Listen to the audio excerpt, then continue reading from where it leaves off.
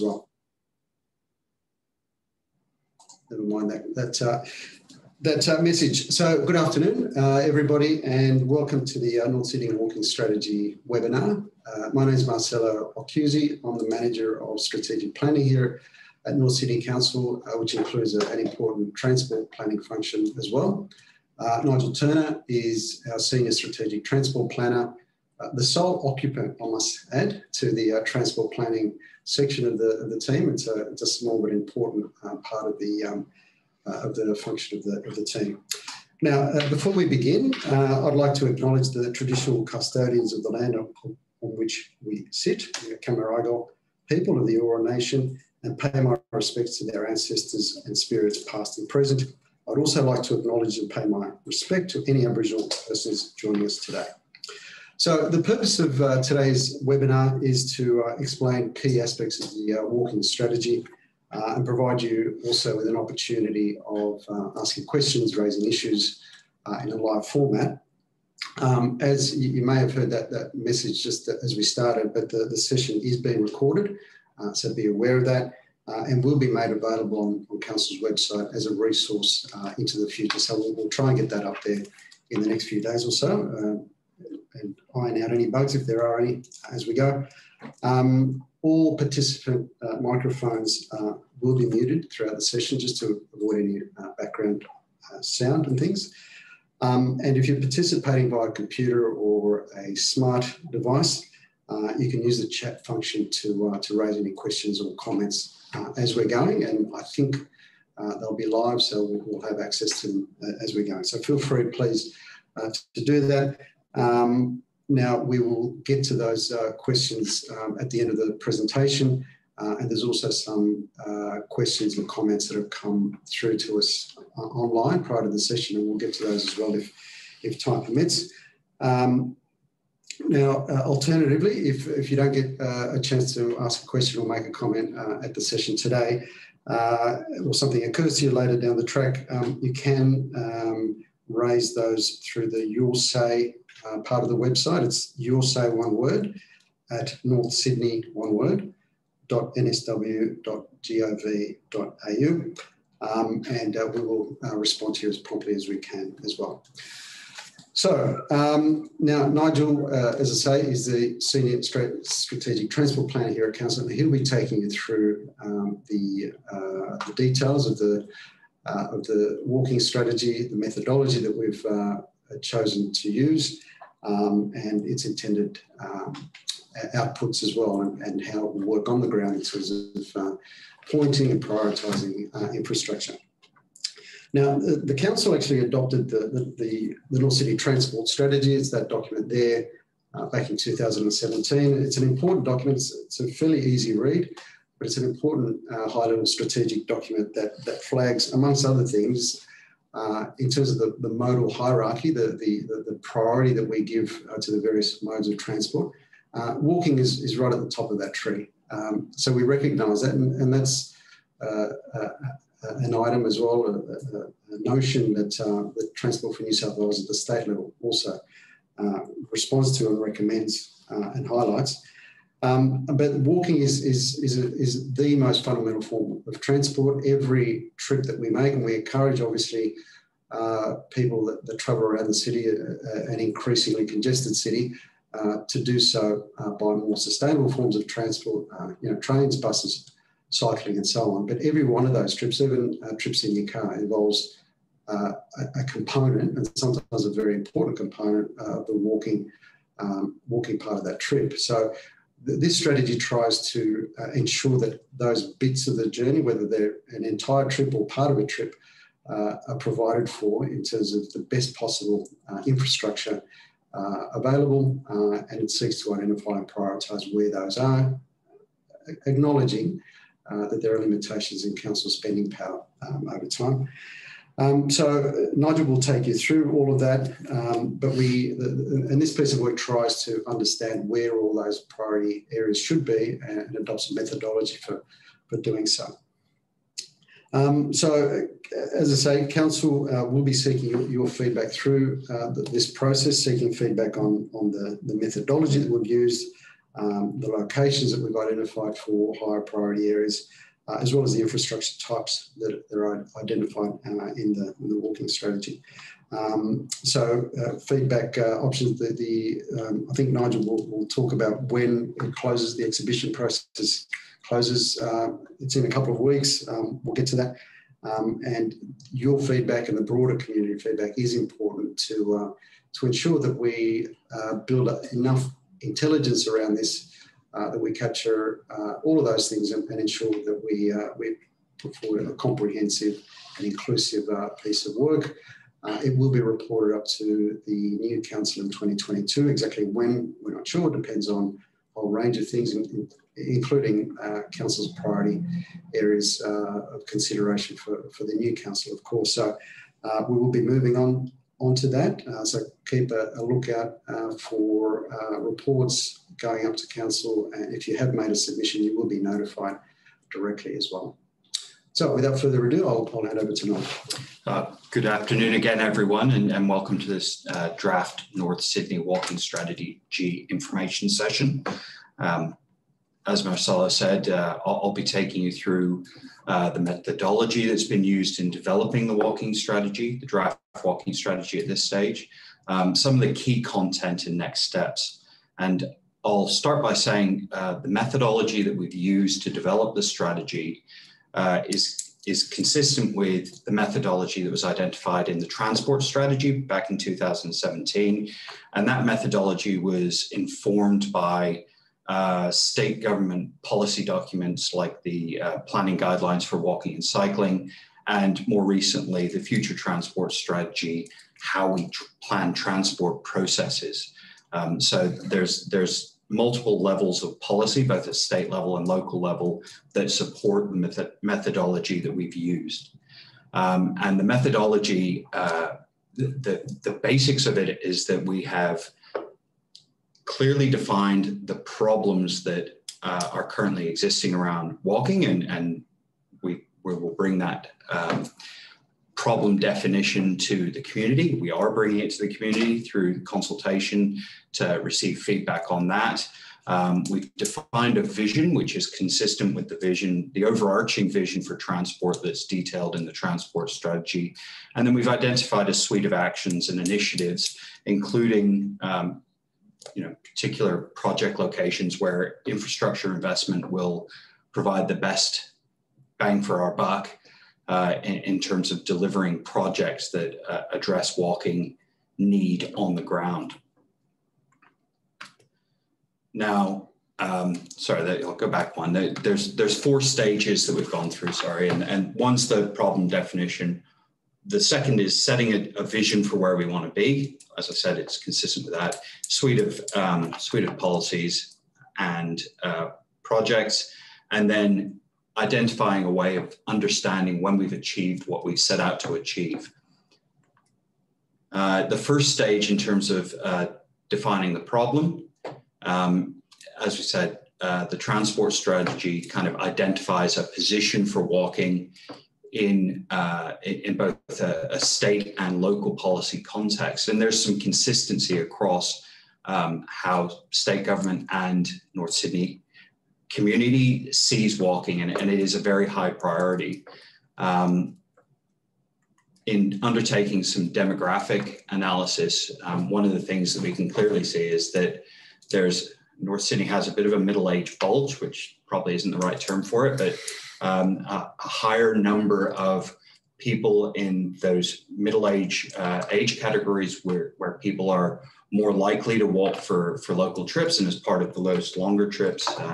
There's fewer young people, but that's got to be offset by the number of students that actually come to North Sydney for accessing schools. So that's a demographic background. In defining the problem, we also wanted to get some kind of understanding of what emerging trends and technologies would impact any decisions we make now going forward. And while things like autonomous vehicles and drone deliveries get a lot of the limelight when we're discussing that kind of thing, it's important to recognize that more fundamental land use trends are having a much bigger impact.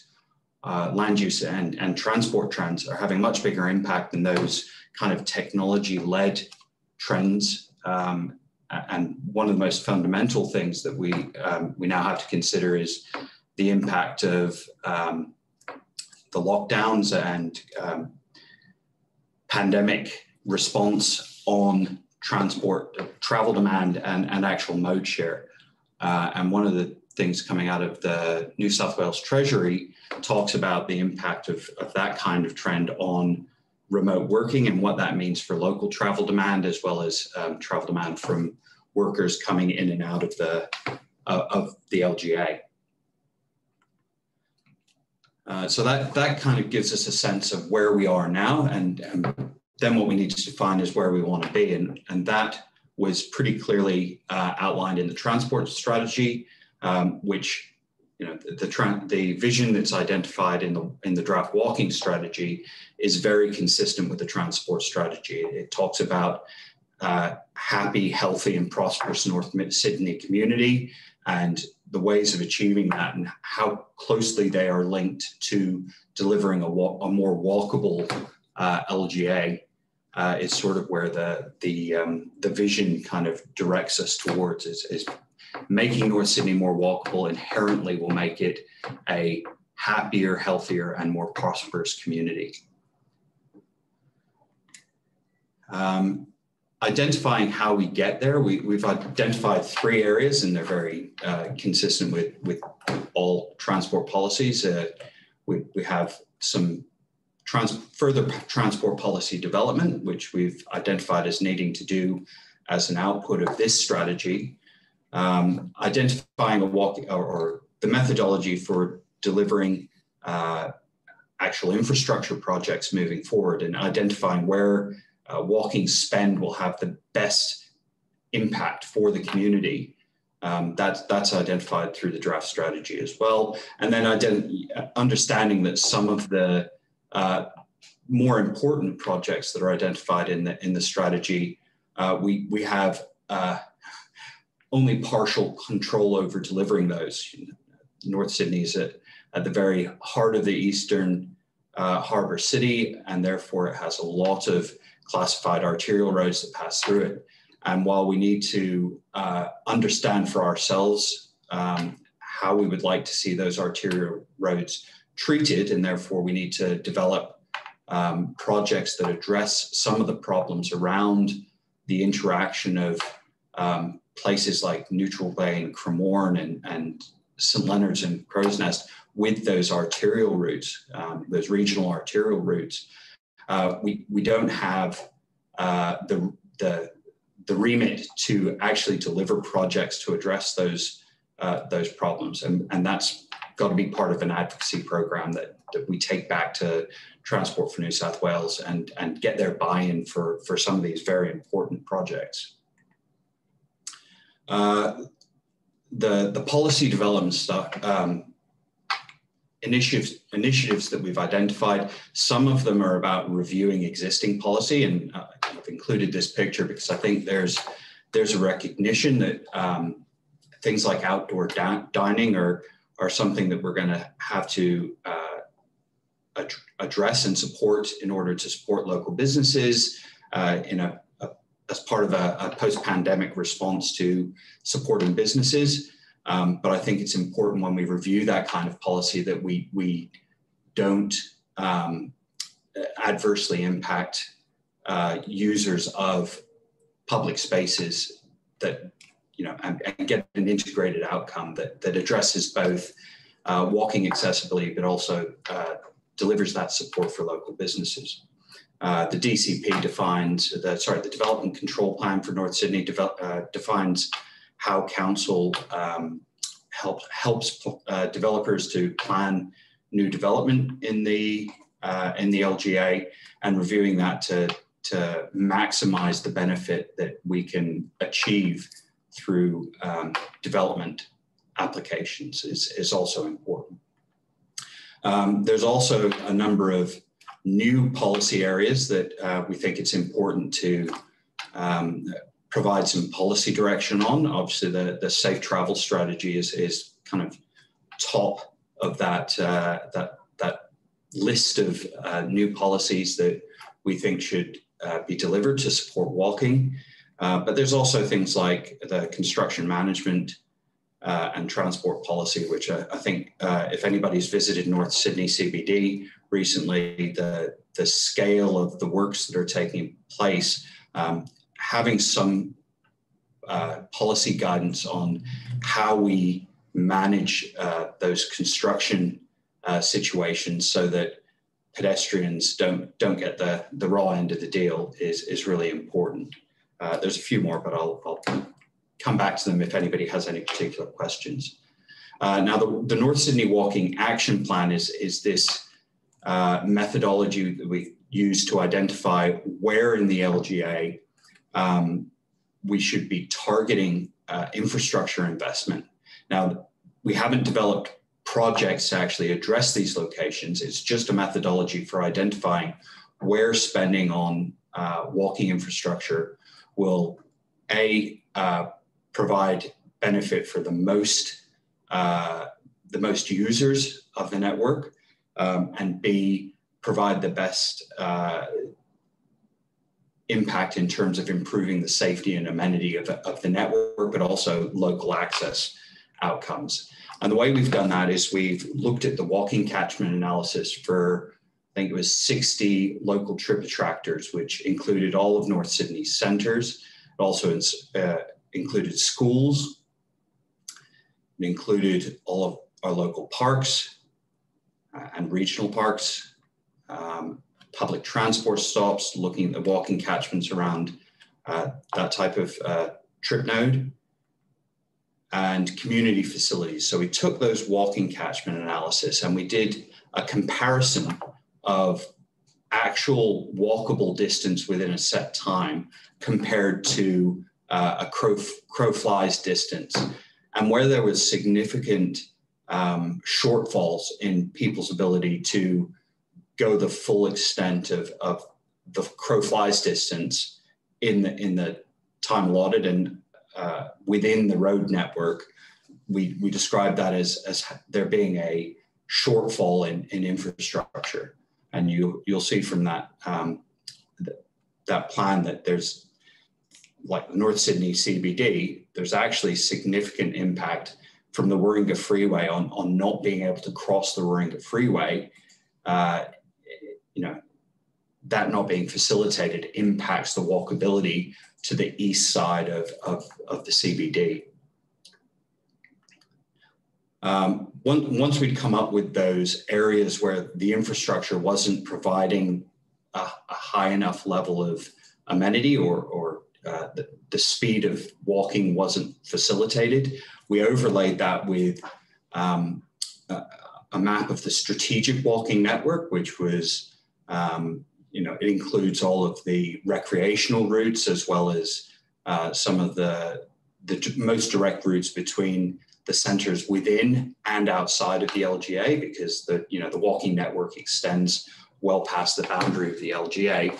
And doing that overlay, we came up with a heat map of where investment in walking infrastructure and walking outcomes would provide the best outcomes for the most members of the community.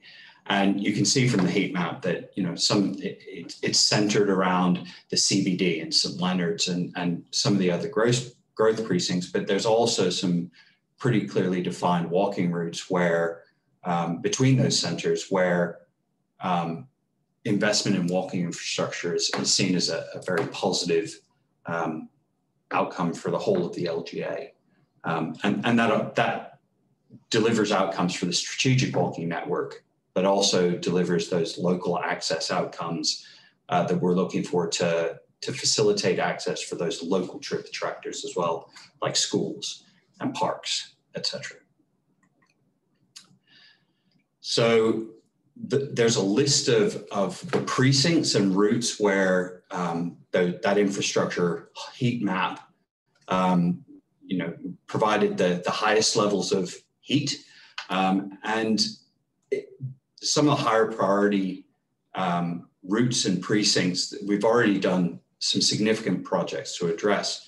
The North Sydney Integrated Transport Program, which we're working with Transport for New South Wales on, addresses a lot of the walking issues around the North Sydney CBD. It also has some impact on providing better walking infrastructure between the North Sydney CBD and Kirribilli.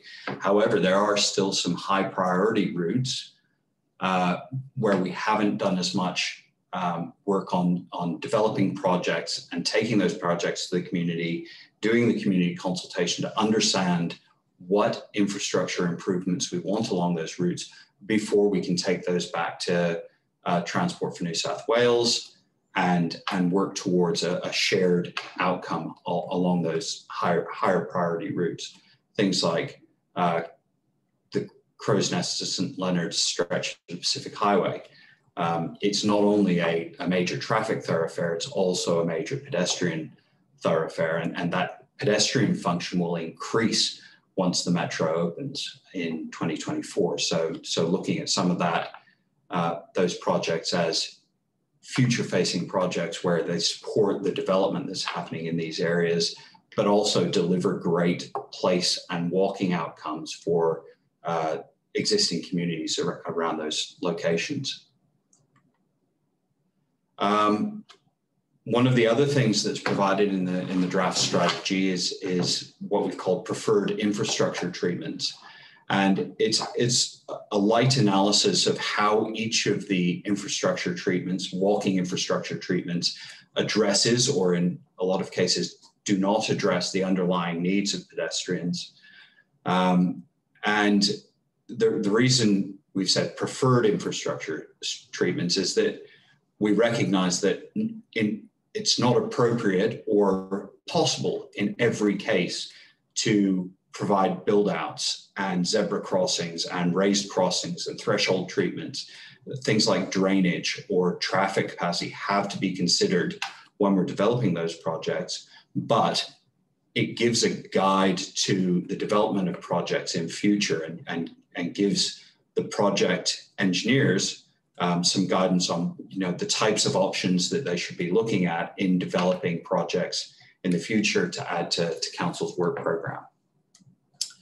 And obviously feedback on the types of infrastructure and the preferred infrastructure treatments is something that we're looking for feedback on, and particularly how it affects other modes. Prioritizing walking can't be seen in isolation. We have to judge that against the impacts that it has on other road users. Something I mentioned earlier is that Council doesn't have absolute control of a lot of the classified arterial road network, but understanding what the community wants and what the best outcomes for walking are on those classified arterial routes, and using that as the basis for an advocacy program back to Transport for New South Wales. That's been the way that we've approached things like the North Sydney Integrated Transport Program, which was based on a piece of work that was done in Council called the CBD Master Plan.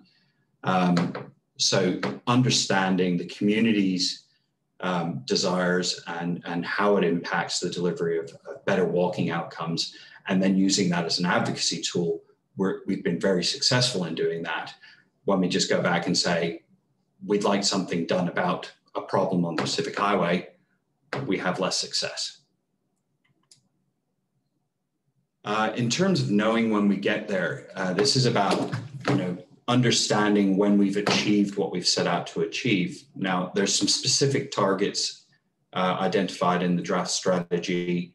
A lot of them are just walking participation metrics, and those metrics will be put forward for inclusion in the community strategic plan once the policy is adopted, and that community strategic plan is reviewed annually or at the end of every term of Council, or both, I think. And that keeps us accountable in terms of actually moving towards those defined outcomes. So that's how we're going to keep ourselves honest about what we're achieving as part of this strategy.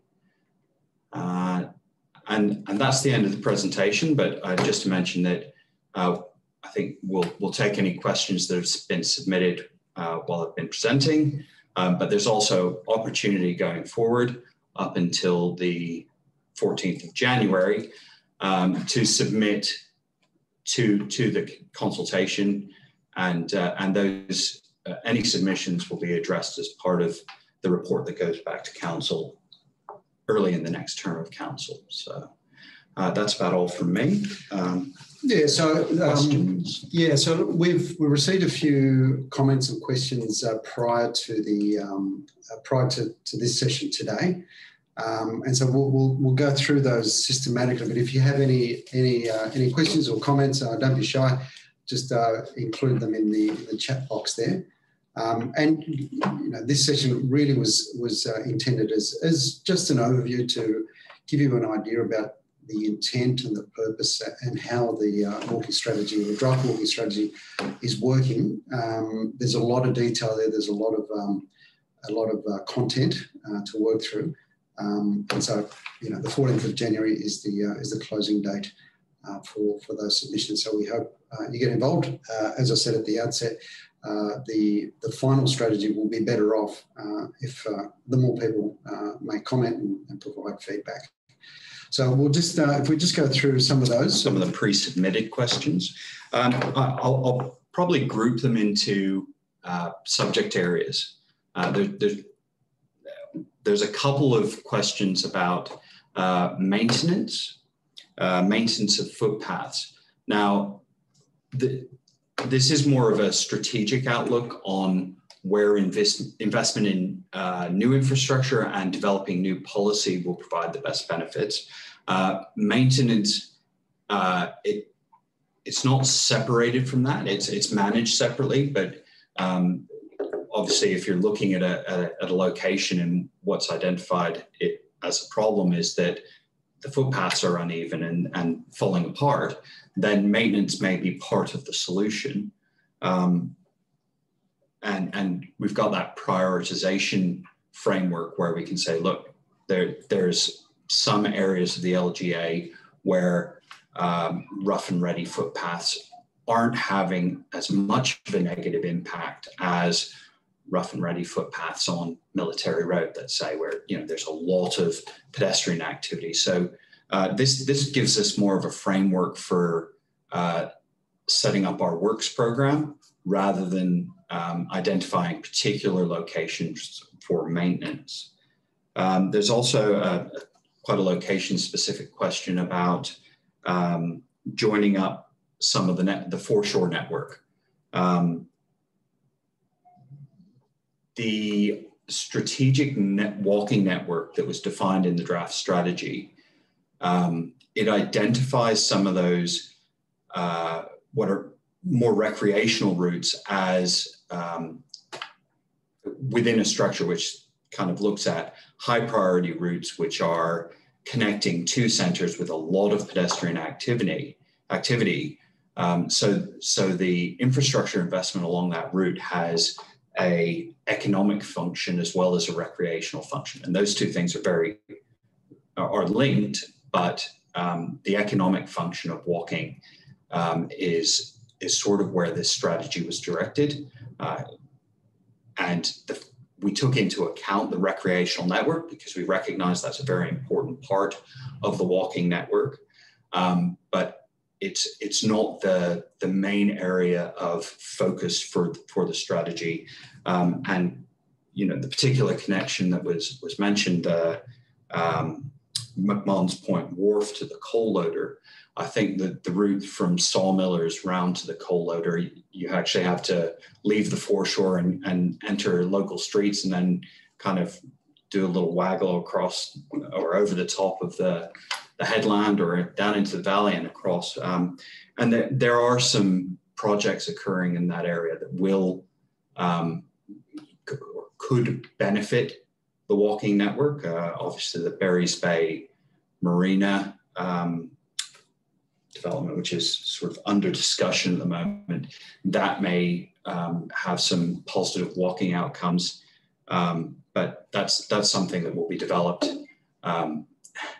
not necessarily as a direct response to the projects I've identified in the strategy, but those projects are happening, and they will have walking benefits because the strategy identifies that every project should have walking as a consideration. Those are the ones that we got pre-submitted. Is there any others that we haven't covered? It doesn't look. Here's one. So we've received one just there. We don't have the capacity to scroll. So here we go. Oh, here we go. Interested to know that walking is given top priority as a transport mode. I live in Alfred Street, South Milsons Point. I am concerned that the proposed cycle path will lead to loss of recreation and green area in Bradfield Park North, and as well will potentially lessen the footpath areas which are proposed as shared cycle / walk areas. We need the advocacy from council to encourage an alternate route for cyclists, such as the use of the bridge lane, which would not impact on what is already a very small green space in this area. This is an item very close to Nigel's heart. So as part of the North Sydney Integrated Transport Program, which we're working with Transport for New South Wales on, one of the key outputs of that strategy is to have cycling considered in a much more integrated way as part of the Western Harbour Tunnel Warringah Freeway upgrade project that Transport for New South Wales are delivering. There's a planning condition that requires Western Harbour Tunnel Warringah Freeway upgrade to consider an integrated active transport strategy and delivery of some of the outcomes identified in the North Sydney Integrated Transport Program. And one of those outcomes is a much more direct and well-graded cycling route up the eastern side of the Warringah Freeway, which doesn't impact local roads. And that's something we've been working for a long time with them on. Obviously, there are some routes that are identified in the integrated cycling strategy that projects have been developed. They've been taken out for community consultation. And the feedback from the community was that on balance, the project that had been presented was not supported. And that feedback was taken. And I think that's still the position of council that, back to the drawing board, we need to come up with a cycling option that doesn't impact the local walking infrastructure, public open space, and residential amenity in general. So I think there's, the feedback has come in about some of those cycling projects. We're working towards some very different outcomes as part of some of the major Transport for New South Wales projects that are on the table at the moment. And yeah, that's how we're addressing that. Okay, another question has come through. Council does not seem to be as progressive as the City of Sydney and other local government areas when it comes to separation of pedestrians from hazards, most obviously traffic. What would it take to see this change? Well, this is a good start. Yes, yeah, a walking strategy. That's what we need. But more seriously, I think the walking strategy and the transport strategy before that talks about a bit more of a nuanced approach to integration versus separation, because I think there's some situations where separation is absolutely critical. On some of the very important regional traffic routes, which are also functioning in North Sydney as major walking routes, it's very important to have that separation. Whereas, on local residential streets, in cul-de-sacs and places like that, having separated infrastructure is actually not as good an outcome as having a more integrated approach where people share the space and drivers therefore take a bit more care and drive more slowly. And that's supported by a lot of research that's been done into shared space design and stuff like that. And we've started delivering projects that address that kind of typology in places like St. Leonard's. We've got the Mitchell Street Plaza, which is a shared zone where traffic and pedestrians and cyclists all work within the same space, and it's a very slow speed area, and it's provided really good public domain outcomes. But where separation is really important is on bigger traffic routes. And as I said before, a lot of those major traffic routes are classified arterial roads, which we don't have direct control over what happens with them. But developing projects and taking them back to Transport for New South Wales as part of a sensible advocacy program, I think would be a good place to start in terms of delivering separated infrastructure for pedestrians. Things like wider footpaths, reintroducing parking to create that buffer between footpaths and the carriageway.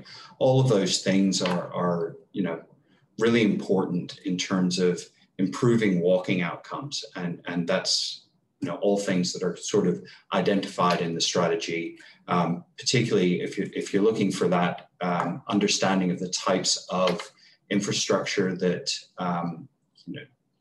initially we're putting forward for support as a preferred treatment, or not putting forward for support because we think there's some better outcomes that can be achieved in other ways.